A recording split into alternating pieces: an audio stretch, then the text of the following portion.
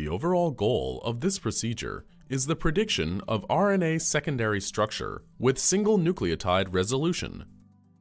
This is accomplished by first chemically modifying the folded RNA with an electrophilic reagent that acylates single-stranded or flexible regions of RNA. The second step is to use reverse transcription to detect sites of the RNA that have been chemically modified. Next, the cDNA products of reverse transcription are fractionated by capillary electrophoresis. The final step is data processing and normalization. Ultimately, RNA structure software is used to predict RNA secondary structure using the pseudo-free energy constraints derived from shape analysis.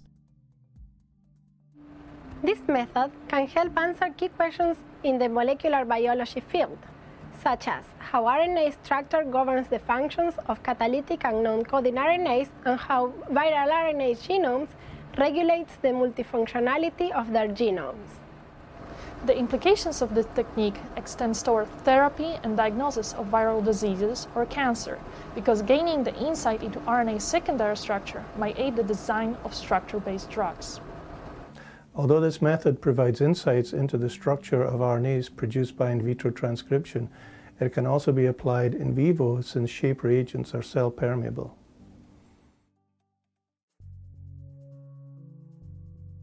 Before starting this procedure, prepare RNA by in vitro transcription using a commercial transcription kit.